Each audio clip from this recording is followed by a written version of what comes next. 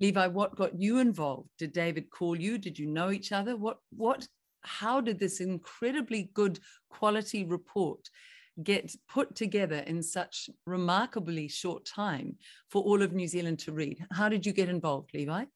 Well, I was, at the parliamentary protests, and then after that, I was told of an attempted occupation at the Marsden Oil Refinery because it was going to be closing on the 1st of April. So I got involved with that, and that didn't go so swimmingly. So after that, I came away from it and I thought, well, this is a really big issue because it is a massive issue. It's a huge issue. And then I got involved with Operation Good Oil. And through that, I met David. And then David's been researching and studying previous to my involvement with him. And then we thought, well, what are we going to do with all this information? And we thought, well, the most logical thing is to condense it into a summary report with all the facts and put it out there so that people are aware of what's happening. What is extraordinary about this report when I read it is the precision with which it is written.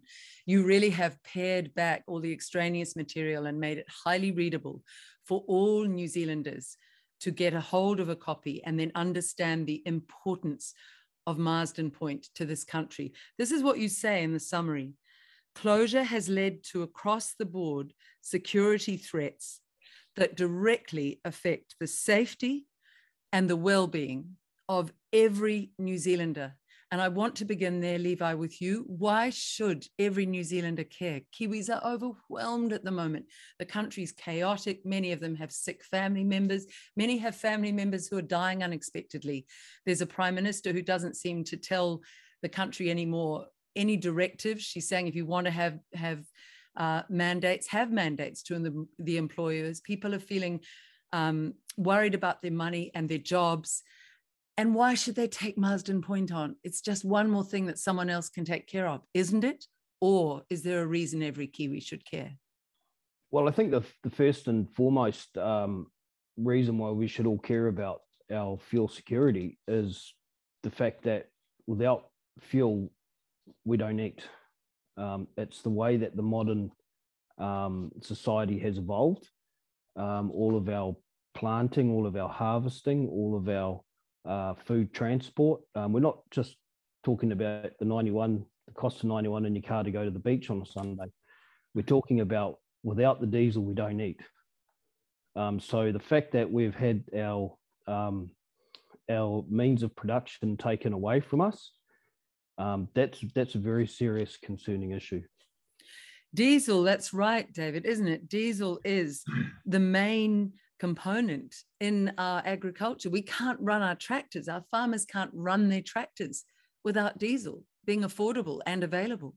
Yeah, we have no food distribution as well. I mean, people forget that, the government is aligning this to a green deal, you could say, which is really inflammatory to, all our processes. That we basically, our country runs on diesel. It's been one of the main outputs from Marsden Point. Diesel, actually looking at the refinery output figures, this is over a period of a year from April 2020 to March 2021. The refinery itself was putting out, this is in million litres, regular petrol, 1,146 million litres, premium diesel, petrol, 306 million litres, but diesel alone, 1,969.73 million litres. That was the production that was coming out from Marsden Point in that 1 year. It makes no sense to me or any other Kiwi I've talked to, Levi, why a government would close down a refinery that is running such an efficient operation as that. What are the reasons they gave, and what are the reasons you believe it's shutting this down or has shut it down? Well, the first and foremost reason was given by the company that runs it, refining, at that time it was Refining New Zealand. So they were saying that it was non-profitable and that they were running at a loss. So it was a financial reason that was put forward initially. to the government. The government were given the option of subsidising the refining. They turned it down, and then they turned it into this what they call a storage only operation. So, and they changed the name, didn't they, in April 2022? They changed the name as well. Was there a significance to that? Well, immediately after the closure of the refinery, they changed the name from Refining New Zealand to Channel Infrastructure Limited.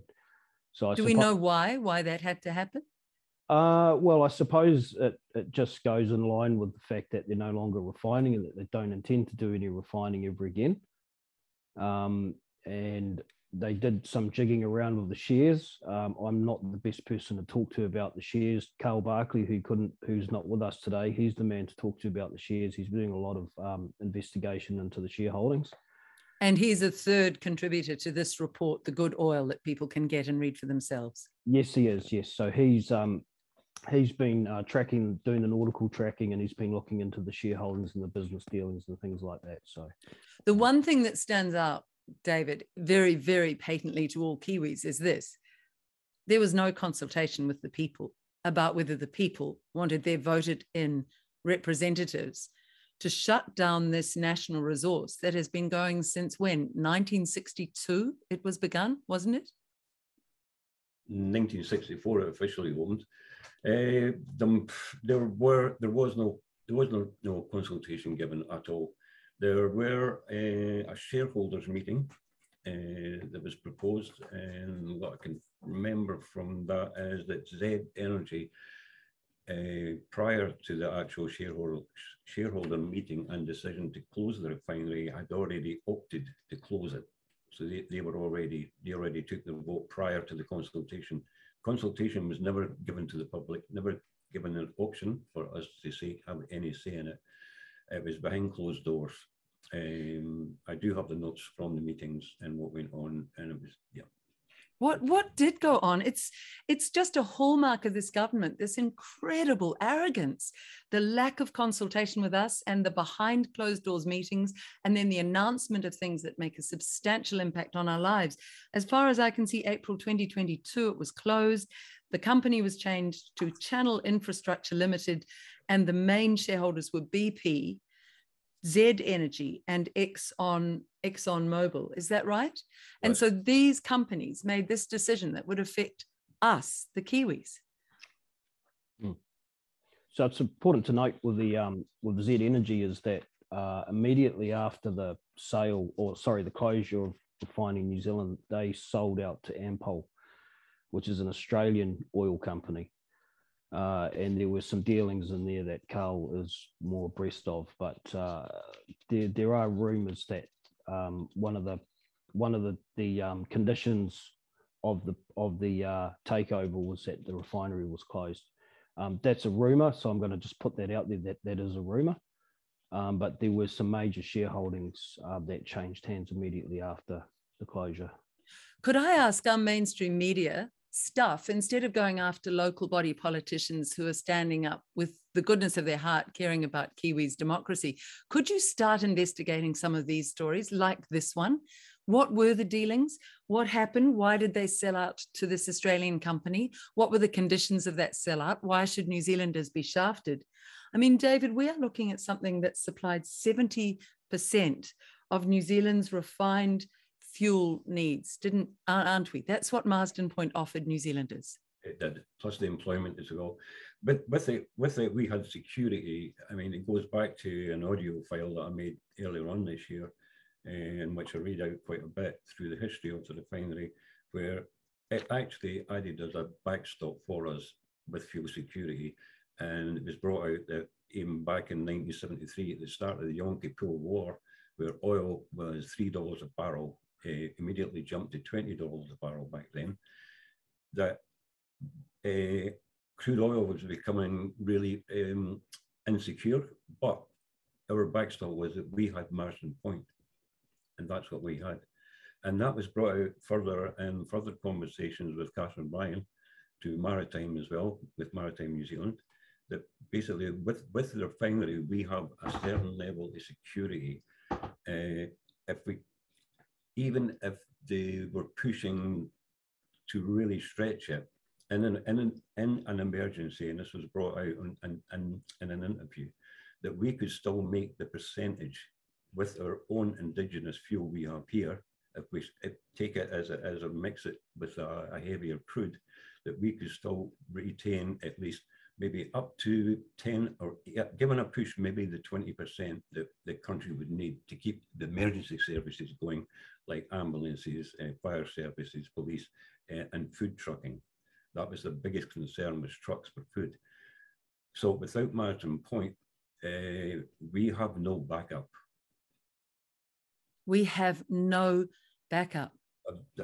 Going into that, bring you right up to today. What happened under the IEA, that's the International Energy Agency, which is not a governing, it's not an elected body. They wanted to know the figures of what stockpiling we have around the country. Now, I have detailed maps showing every port around the country. There's 11 ports where how much stockpiling can be held there, but it's always been unknown as to our stockholding volumes. And I've looked through every Ministry of Business, Innovation and Employment document that I can find on fuel, and there is no stockholding listed. It's absolutely shocking. And even recently, as of recent, Megan Woods, the Energy Ministry, they wrote another mandate, and it's on government legislation website, you'll find it there. They've mandated that oil companies report their stockholdings. It's not quite law yet, but then again, in a double speak, she's actually forbidden the public to have knowledge about what's actually in the stock for this. Oh, they are the limit, this government. So she said we must have reporting of holdings, but the public mustn't know. And before that, you were making the point that there are 11 storage areas for our fuel supplies in New Zealand, but we don't know what's in them. We don't know what our fuel security. Levi, can I come to you? That basically means that this country is totally dependent now, with the shutting of Marsden Point, it's totally dependent on ships coming in from offshore for our fuel supply to keep us going. Is that right? Absolutely, yes. So what kind of an insane governmental decision would do that, would leave us that vulnerable? Well, it makes no sense. On the surface of it, it's being presented as a move away from what they term a single point of failure, which is what they call the refinery. But we already had a mix of refining, so we had a mix of crude and refined fuels coming in already, because we had 30% of our fuels that were coming in were refined fuels. So we had some petrols and various things coming in. So they've basically taken one production stream out, or one supply stream out, and then said it's the emperor's new clothes. You know, they're convincing everybody that up is down and down is up. Mm-hmm.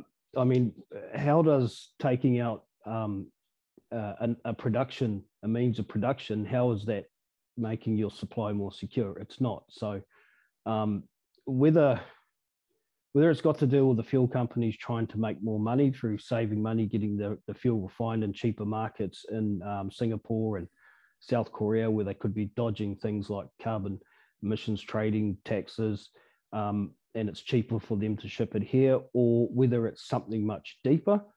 I'm going to leave that up to the people of New Zealand to decide. But the facts are pretty evident here, that we're not being told the full story. David, what is our vulnerability with ships coming in? Could, for example, I know that owners of these big oil tankers, they're constantly on apps and more sophisticated electronic updates to see where the best price will be for selling that tank load of oil, aren't they? So if a ship was on its way here, someone told me potentially they could go, no, divert from New Zealand, I can get a much better price, I don't know, in Australia or Singapore, divert up. We are that vulnerable, are we not? Ships might come, but they might not. That has actually already happened. There was a ship on its way from China with finished fuel, it's called finished fuel, that turned halfway, it diverted off to another country. And that was actually reported, I think it was News Hub that came on and said that. It was actually reported on mainstream media.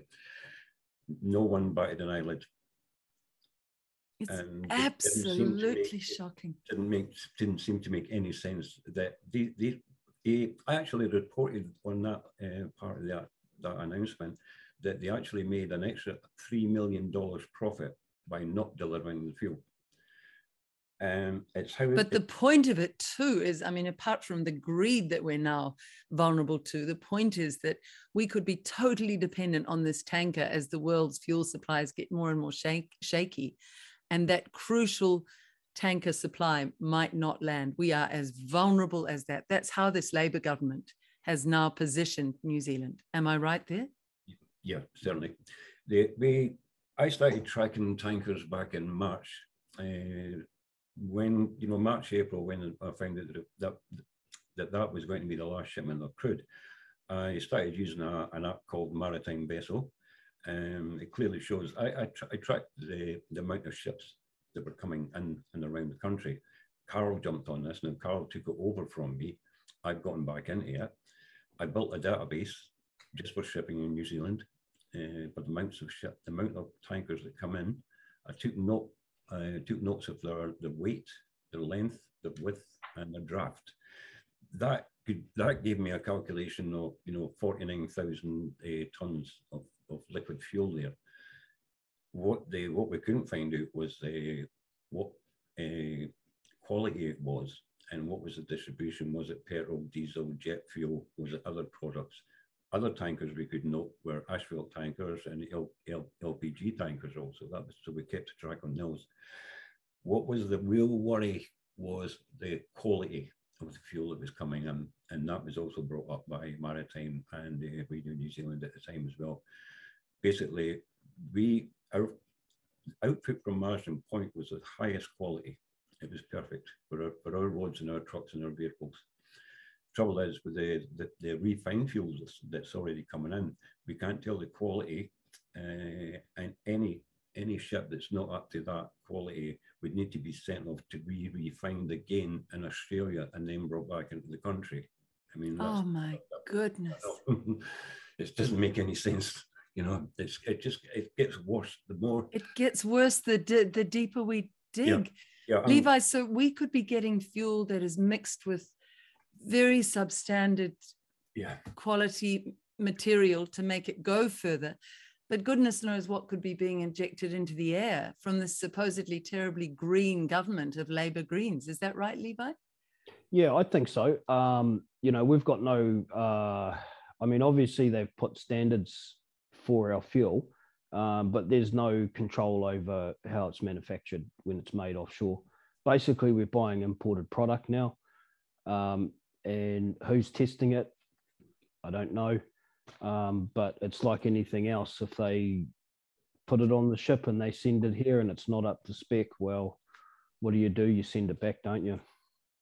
The more I investigate this government, I'm going to be frank with you, the more things seem to point to a government that is working absolutely against the interests of the people of New Zealand, a government that seems to want chaos, disorder, breaking down of systems that we had running very efficiently.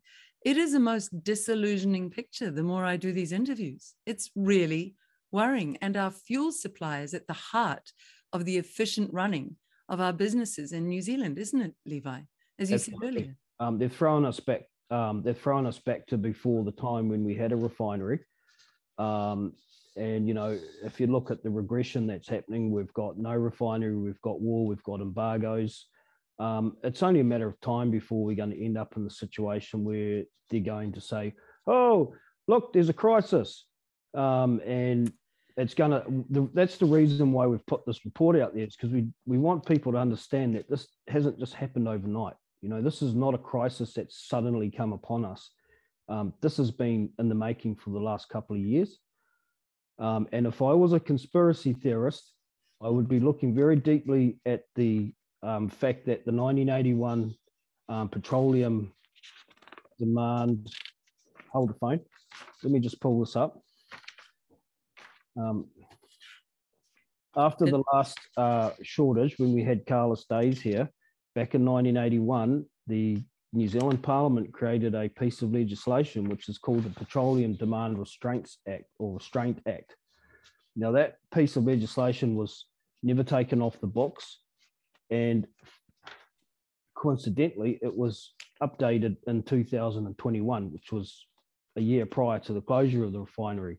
Now, I'd also point to the fact that the IEA, the International Energy Association, had stated that there were already problems globally with refining and diesel shortages.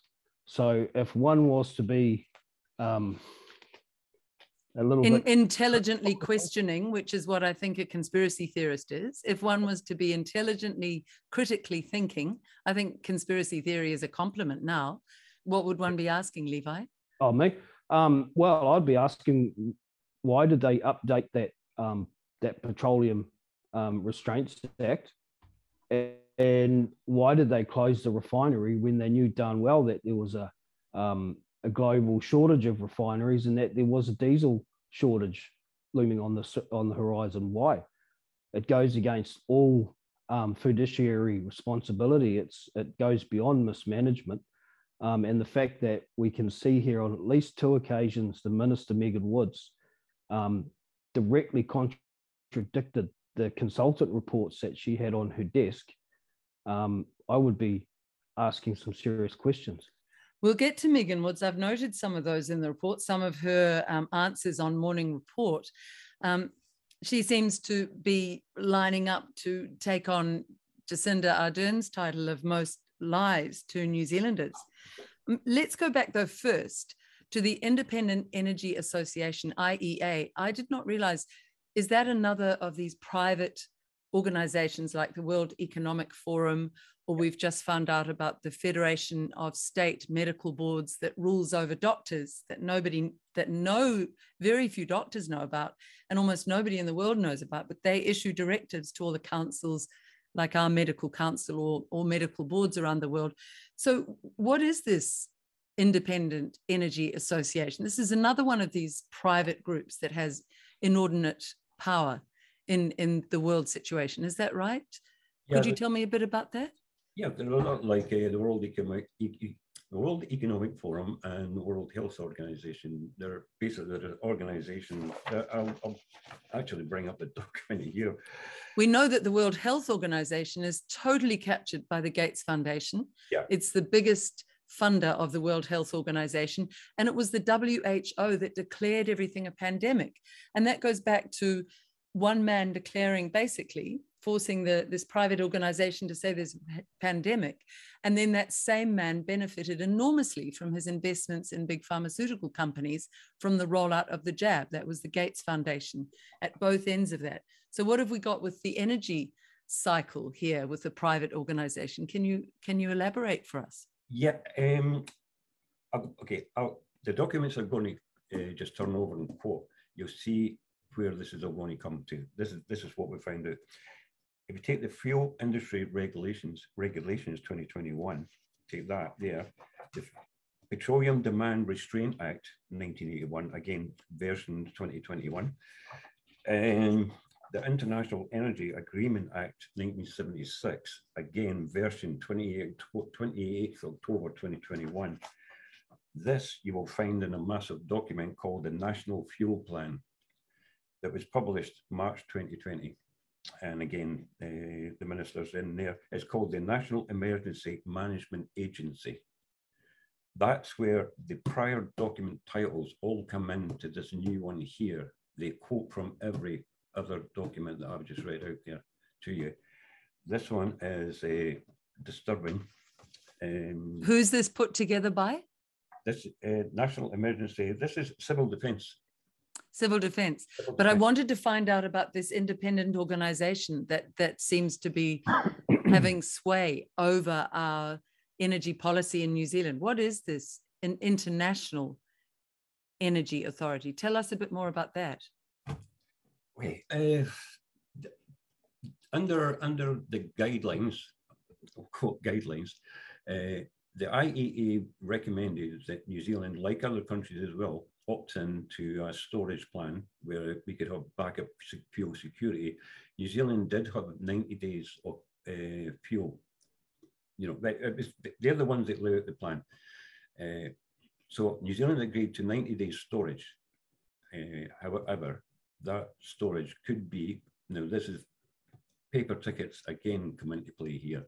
We found out that storage was actually stored in 30 days, or most of the fuel was actually stored in Spain, and it wasn't actually physical storage. It was like having paper gold. And also that the storage could be also, storage that could be included could also be tankers that were on the way here, but not yet docked. Which means it's not stored. It's not stored. There's nothing is as it seems, No. Levi. It's just, it's real smoke and mirrors. That's what this government seems to be offering Kiwis. So who is in this international organization? Levi, what did your research throw up? Well, I haven't really looked into them too much. I just know that they're an international, or they call themselves the International Energy Association. I think there's around 40 countries in it, 31 membership and eight associates, so 39 countries, I think, that are in there. Basically, it's all those countries have come together and made an agreement. It's a bit like an OPEC type setup. And I think it's got a lot to do with the countries that the wealthy countries, you know. So they've all said, okay, well, we've all got barrels of oil and whatnot, so you know, this is what we're going to sign up to. And to be honest with you, most of this stuff's been pretty darn good.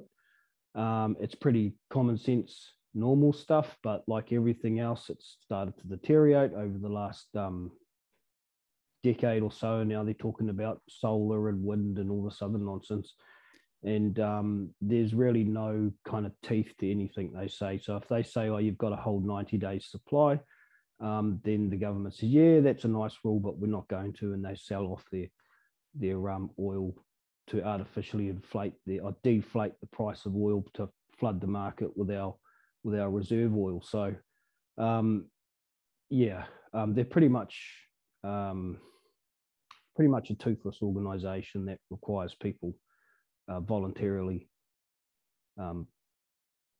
following the rules, I guess you could say.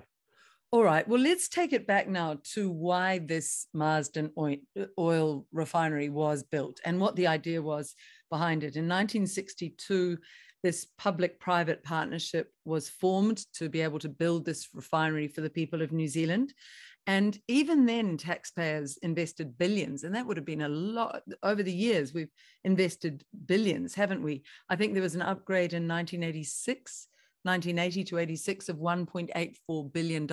So in the 80s, $1 billion was a lot of money.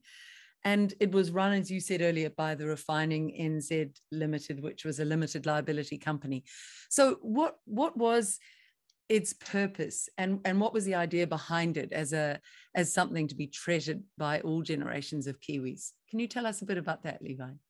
Well, the sole purpose of the refinery was it was envisioned and constructed as a strategic asset, because the country that could make its own energy, its own fuel supply, it's independent. So, we've got oil here. The original vision, as I understand it, was that we would be able to, in a stitch, refine our own oil. That's pretty much was the sole purpose of it. But, as a bonus, we could buy oil offshore and bring it in and refine it as well. So, it just made more sense. And then, David, the infrastructure that we've developed there was good quality infrastructure, I understand, but has been since decimated. There were rumors that the pipes were being filled by this government, were even being filled with concrete so that it could never be reopened by a future government. When they decided to close this down and stymie it, they were going to do a good and proper job. Have they done that, as far as you're aware, put concrete into the pipes? I did hear that, although I couldn't prove that. What I did pick up from the Channel Infrastructure website, they actually got it quite detailed in there, the decommissioning and takedown of the plant. They've got that quite well noted on their website, which is, is good. good. At least they're coming forward with it. I mean, it's not all a sad loss. I did find other engineers' reports and listen to them as well through video, that in a major turnarounds, when a refinery reaches a certain age, they will put it into what they call turnaround, where they will strip it back. Say it takes between 18 months to 24 months to actually strip a refinery down, make sure it's all okay, do whatever repairs, replace any parts, to turn that refinery around and make it workable again. So I am not at the sort of stage where I'm going to like throw everything away just now and say we've lost the plant. I think once this gets out, we get enough people behind us, and most people can see what's been going on, that we still might have the chance to get this refinery back up and running in New Zealand hands. That is really hopeful. That's the most hopeful thing I've heard. So do you agree with that, Levi, that it could be salvageable, even with what this government's done?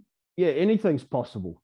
We built it in the first place. If we wanted to build a more modern, much more efficient refinery, we could probably do that as well. The one thing about New Zealanders, and this is why I have such hope for this country, is that if you put us in a hard situation, we'll find a way out of it. It's just the way that we are. I mean, we've got brilliant engineers, we've got brilliant electrical engineers, we've got, brilliant workshops in this country. We've got coal, we've got oil. If we so desired, we could have a refinery up and running within a matter of months.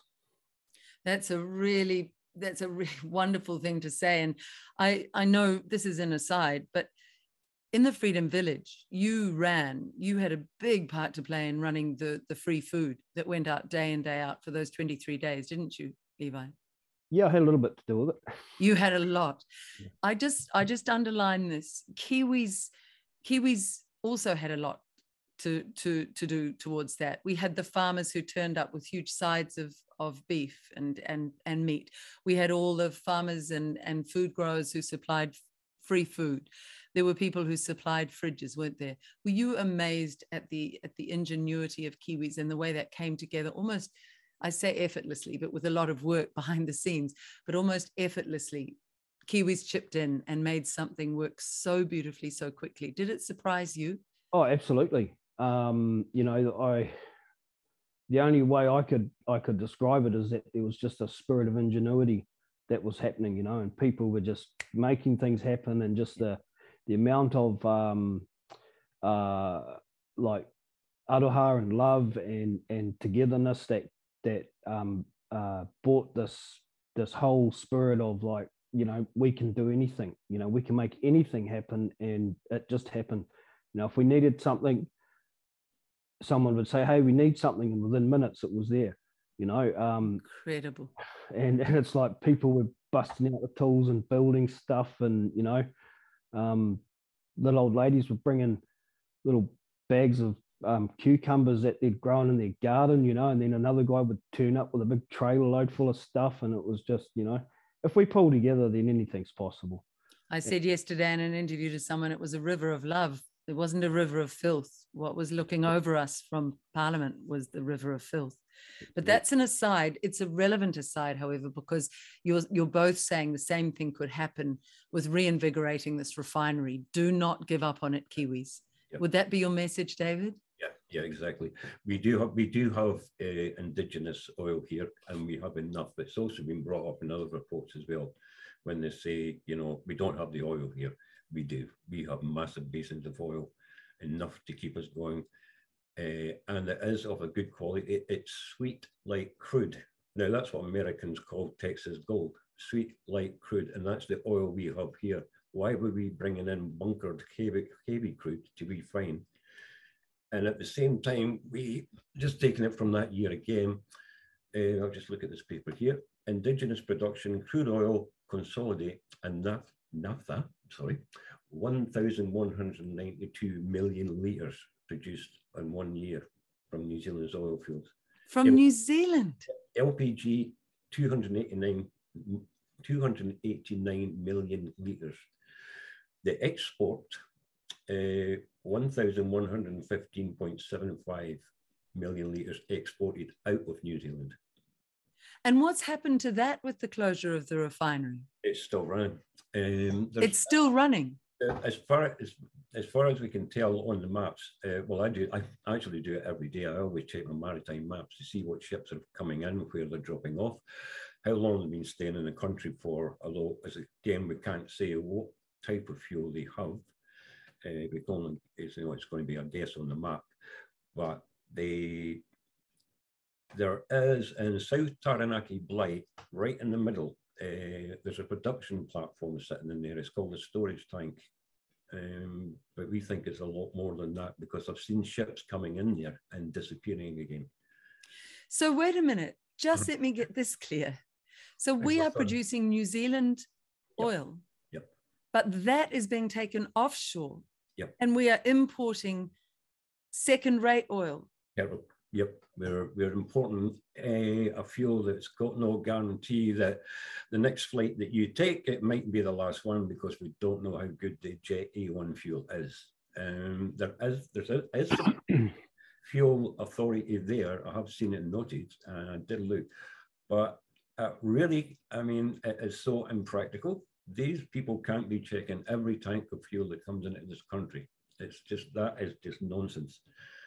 Levi, am I missing something here? Wouldn't we just get our oil and bring it onshore for Kiwis to use, given that there is a crisis, an energy crisis happening, to make sure our wonderful farmers have fuel security, our trucks for delivering food have fuel security, and our people who need to get around in New Zealand have fuel security? Why don't we stop exporting our beautiful quality oil and use it ourselves? Could you explain that, Levi? Once again, the only logical conclusion I can draw takes us over into the realms of conspiracy theory again, because I can't think of any logical reason why you wouldn't want to exploit your own resources, other than there are those that don't want us to, perhaps because it would make us too self-sufficient. I don't know. My God, the Kiwis that I talk to more and more are saying we do not need central government. They are so incompetent.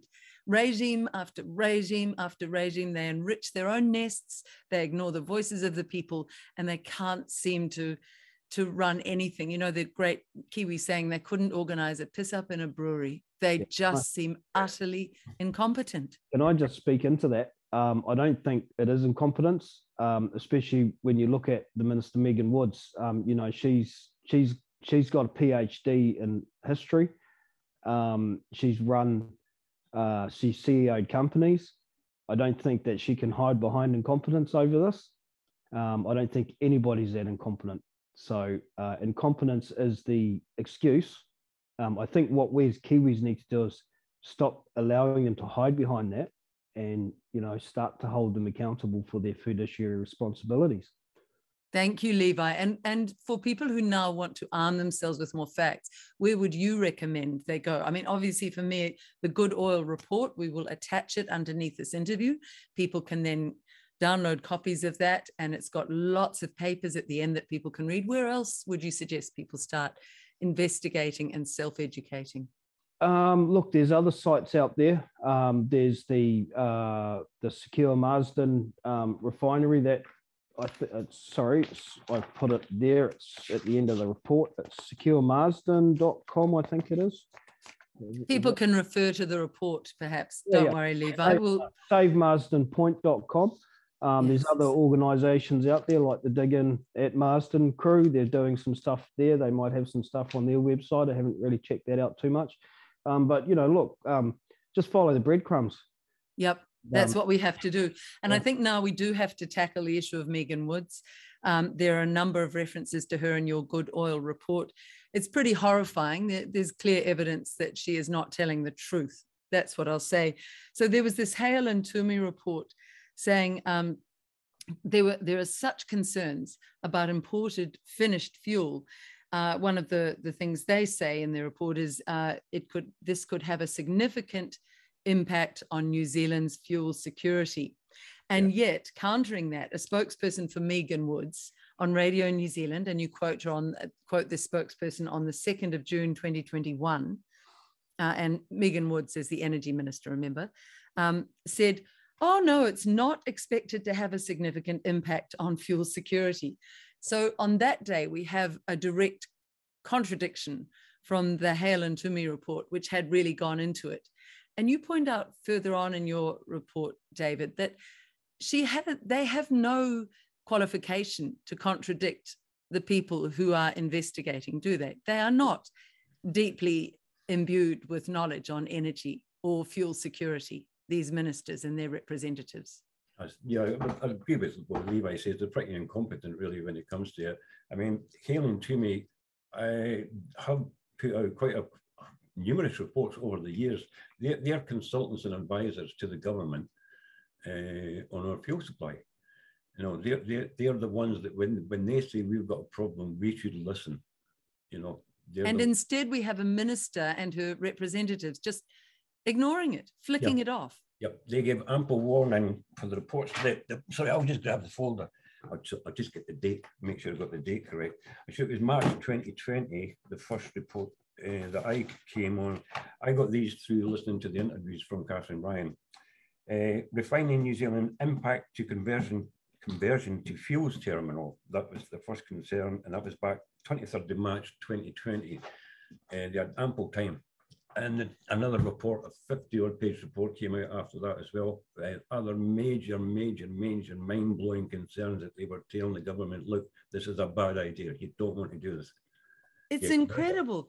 And then we have Megan Woods, Levi, saying entirely incorrect in assertions made on Radio New Zealand on the 31st of March of this year. Tell us about this. This is, I think David referred to it earlier, about New Zealand's light crude cannot be refined apparently at Marsden Point under emergency conditions. Oh, so yes. this is what was maintained by energy minister. Yeah. So Megan Woods told Radio New Zealand that we couldn't refine our light crude oil here without mixing it with sour from overseas, sour crude. And then when she was pressed on it, could we even get the 3 to 5%? She said, no, you can't do it, basically. So Simon Terry from the Sustainability Council, he was interviewed again by 9 till noon, by the 9 till noon program on RNZ, and he basically came out and said she's full of it. That she's lying. It's an absolute lie. Well, his words were he can't account for why the minister got it wrong, but she had it absolutely 180 degrees wrong. So, you know, whether she's lying or whether she's hiding, well, as I said, I don't believe that she's that incompetent. I really don't. That would just be her cop-out. You know, the first cop-out is incompetence, and then further in the report, the reason why we alluded to the global warming is because of the climate change, is because the next line of defense will be climate change. But it's quite evident to me that she's full of porkies.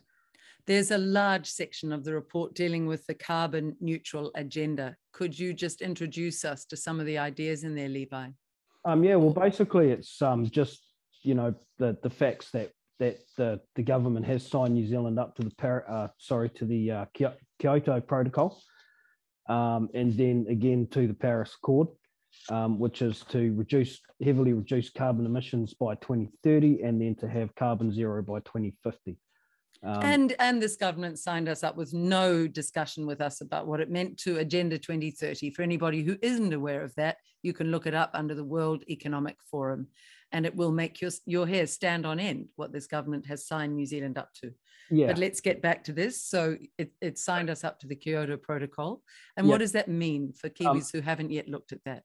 Well, under the Paris Accord, it's that they've all agreed that the ratifying or the signatory countries are going to be carbon zero by 2050.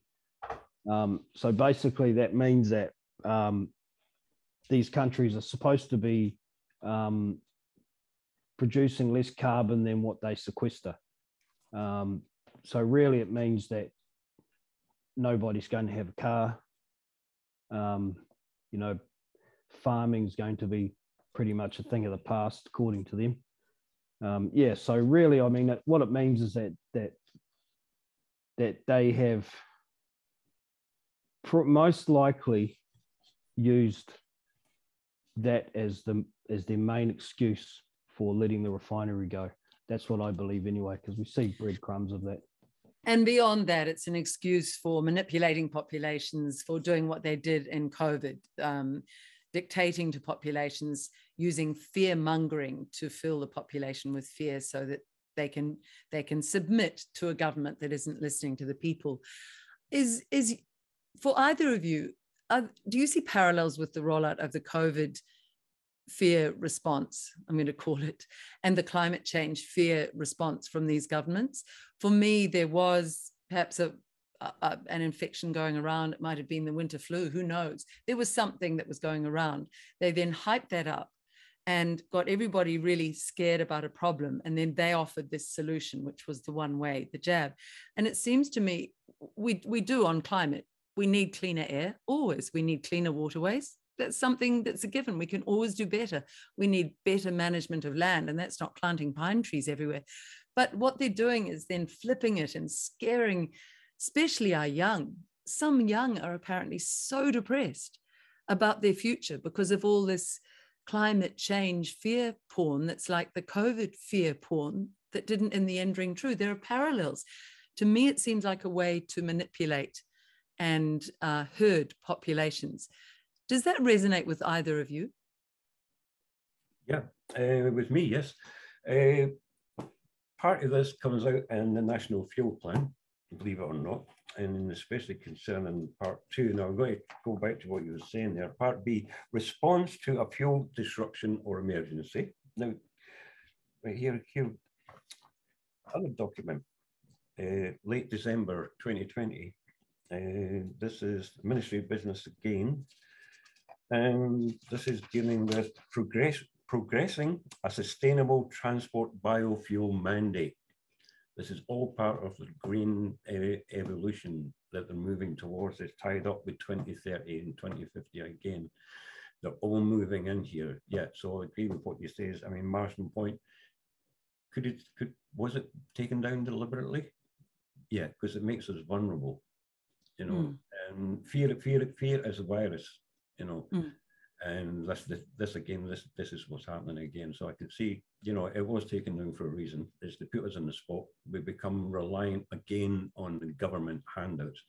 If we get fuel shortages, the government in these documents I've got here have already relaxed the road rules for truck drivers. They no longer need log books. They don't need to keep a log. They're not restricted. They don't need to turn down their engines for braking, do the engine braking. Really? Yep. They've got no time limits on driving, so they don't need to keep a logbook. They've got no time limits for rest and stuff like that for operations, and also there's no speed limit. Why would the government do that? Already done that. They've got it in here. That was the other bit. Some of the bits, some parts we didn't include in the report because they're just too out there just now. Such as? Put it here, David. Exactly like that, the full restrictions where basically if you're seen out in your car, okay, you'll be contributing, sorry, I've got a missing tooth that keeps doing it. You could be seen to be a contributor of the fuel emergency process. So you think you're going to go around and buy petrol? No, you're contributing to the emergency. We need that for military service vehicles and the rest. This gets, Levi, to your idea that they could suddenly call a new version of a pandemic, a crisis, a climate crisis, and we have to bring in these strict rules for New Zealanders, rules that in effect will cause a kind of de facto lockdown because nobody will be able to go anywhere. Yeah, it's don't need a climate crisis, you just need a fuel crisis. And the only way, the easiest way to get a fuel crisis in New Zealand now is to stop a ship coming.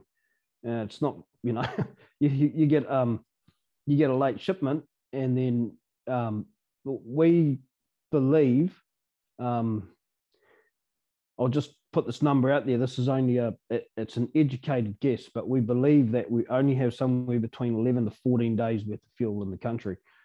and it takes about 18 days to get a ship down here. So if a ship was running 4 days late, then we would immediately be on the red line.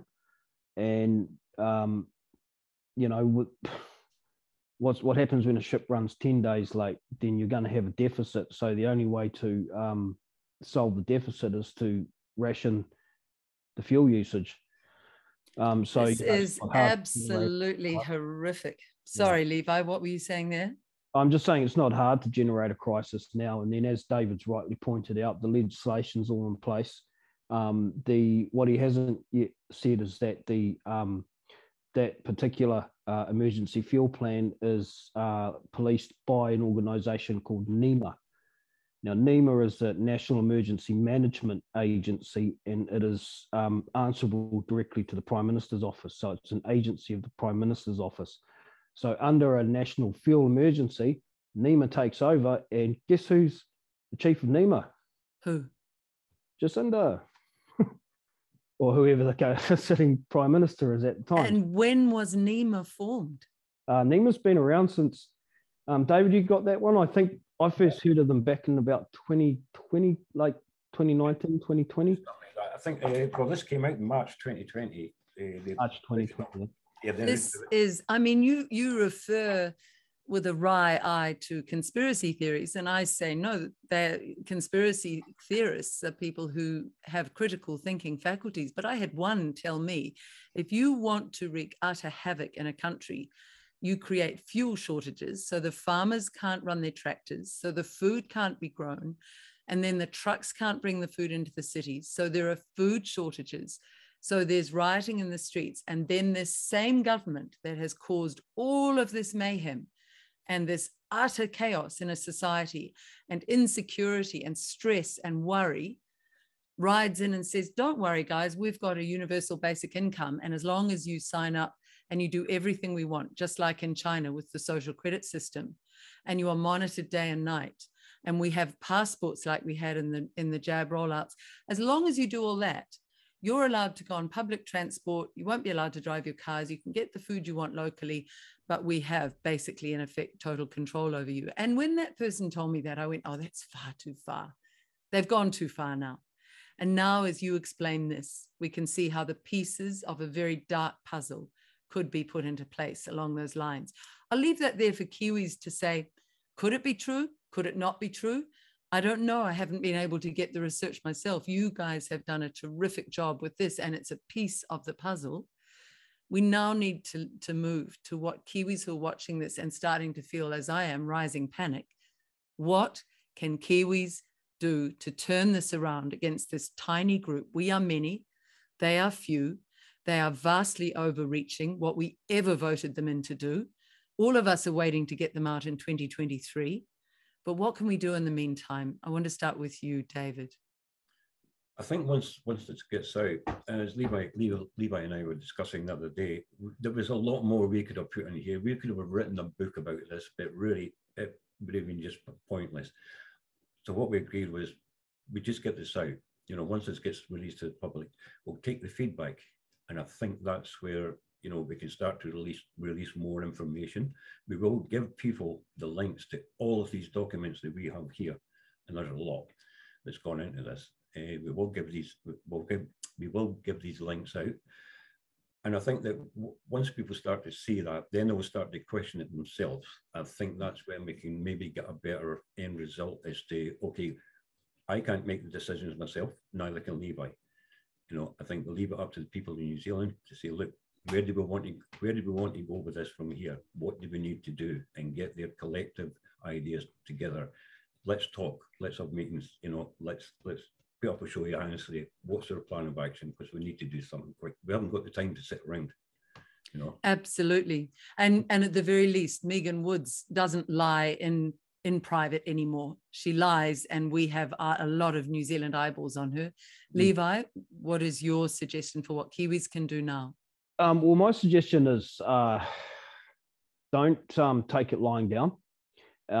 You know, in section 4 of our report, you know, we've put in just a brief mention, thanks to Karl, who wanted to bring up the New Zealand dollar dropping against the US, the fact that the oil reserves are being depleted, but also I want to just also bring forward to New Zealand that globally we're responsible for less than 1% of greenhouse gas emissions. So the closing of our refinery, the taking away of our vehicles, our diesel and that, in my opinion, and I'm not a legal expert, but in my opinion, the measures that are being hoisted upon us are disproportionate to our contribution to global warming or global gas greenhouse emissions. So in saying that, when we start to see these huge petrol prices and diesel prices, which are about to come on us when this artificial manipulation of the oil market ends, I would like to just really strongly say to all the trucking associations, all the transport unions, farmers unions, all you guys, start thinking seriously about High Court action. Start thinking seriously about civil disobedience. Start thinking seriously about, in conjunction with that High Court action, stop paying your road user charges. Stop paying your GST. Let's start to get together and make ourselves known to these. We have to stand up. We have to stand up. We have got one more year to tolerate of this unbearable government, and they have done so much damage in a year. So in another year, what could they wreak unless we stand up and stand together as a people? David, on that road user issue, you were mentioning right at the beginning bitumen. What's the implication of the closing of this refinery on our bitumen for our roads? New Zealand Transport Agency were just beyond themselves. The quality of the bitumen that's coming in has already been seen when it comes to the new road, like Transmission Gully. I have just heard, I haven't driven up there, but I've just heard this from a lot of people, a lot of comments as well that are getting banded about that the road is just, it's gone. They're now using what they call an emulsion because they can't get the bitumen.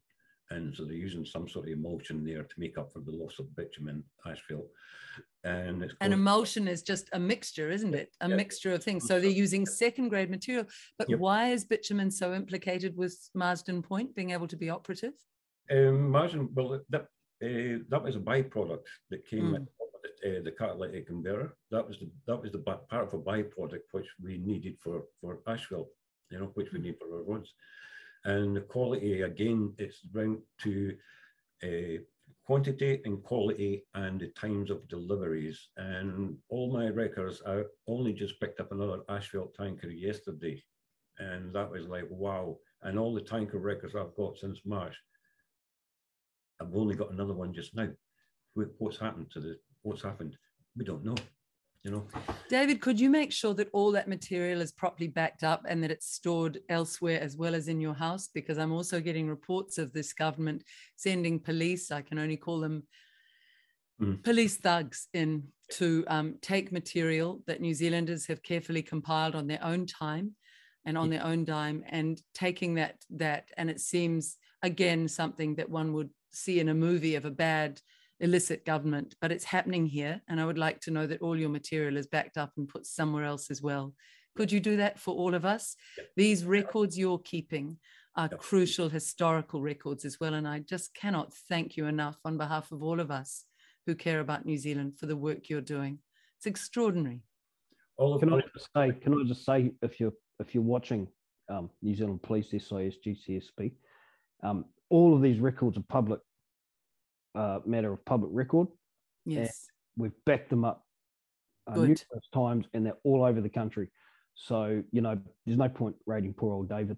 The stuff's on the internet. So that's brilliant. That really gives me a relief, because I mean, one of the things when we get a new government is we're going to have to weed out those sections of police who are acting illicitly. I know there are still good, decent police. I've talked to them and they're uncomfortable with what's going on under this government.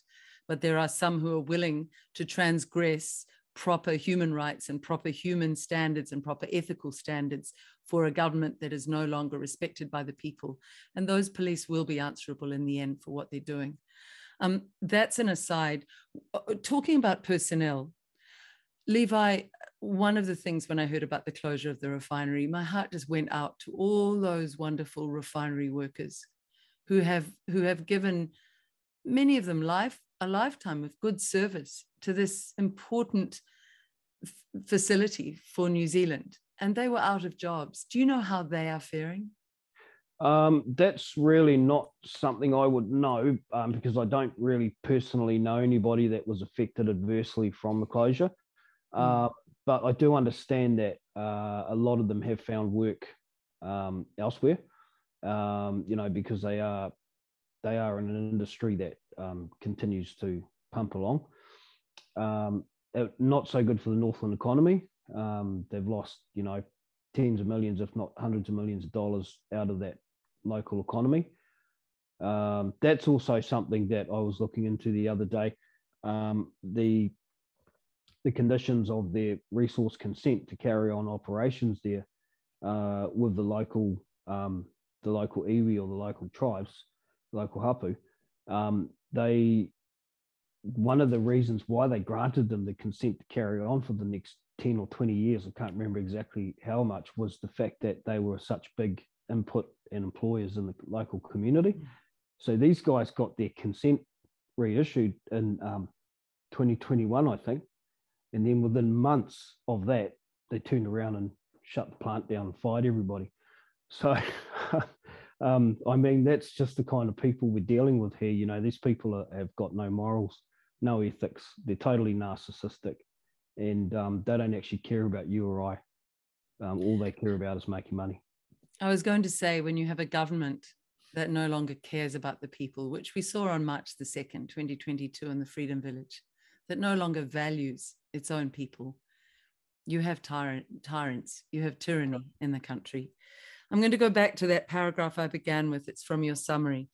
Closure of Marsden Point has led to across-the-board security threats that directly affect the safety and well-being of every New Zealander. I would beg every New Zealander to get hold of your report. And on that note, Levi, how do they get the report, and how much does it cost? What's the way they can do it? Oh, the report's free. We've Wow. We've done this for the people. So the report's absolutely free. You can go to operationgoodoil.co.nz, where you should find a link there somewhere. You can click onto that. Otherwise, you can find us on Facebook, Operation Good Oil, or Telegram, or your own website. I think you said you're going to put a link to it as well. So definitely on Free NZ. And we're trying to encourage a lot of people at the moment to go off Facebook, actually, to go on to Telegram or to go on to Rumble, go off YouTube as well, because of the deep censorship that we think is inspired by this government, pushed by this government. So yeah, Telegram's a good one. Telegram, yep. Getter as well, GETTR. More and more people are getting onto that as well, just to get away from the the equal tyranny of Facebook shutting us down and our free voice. Can we please donate money to you if we want to? Could we put up a site, perhaps even a grab a coffee, something like that for you both, so that you can keep doing this valuable work? Would that be something you'd let us do? Or do you have an account number we could ask people to put some money into? I have such inordinate respect for two Kiwis who would put this much effort in to help their fellow Kiwis. I'm personally not comfortable with taking money. I'm currently gainfully employed, so I don't ask for money for anything I do. I never have. I'm not sure if David would, but I think at the current juncture where we are with Operation Good Oil, we won't be taking any donations. We may start selling some T-shirts or something in the future. I'd buy a T-shirt like the one David's wearing. Yeah, money just gets so messy, Yeah. So we'd rather just continue. Well, I personally would rather just continue as I am. No, David, and here you are, David, recording all these ships and trying to get information from this utterly opaque government that won't share anything, and you are doing the work. I'm the same. Sorry, Elizabeth. Yeah, I'm just the same opinion as Levi. I started off doing this with, in my mind, I need to keep this going. I care for the people of New Zealand, and I thought that's enough. You know, that's good enough for me. You know. And I'll tell you what, the people of New Zealand will deeply, deeply care for both of you, especially after today's talk. I'm so impressed with you guys. I'm so impressed with what you've done. Please keep in touch with me, and however we can help at Free NZ to keep this going and keep your information going out there, just let us know. I thank you both. Thank you. Thanks for having us. Thank you, Liz. Awesome. Awesome to see you again. Really good.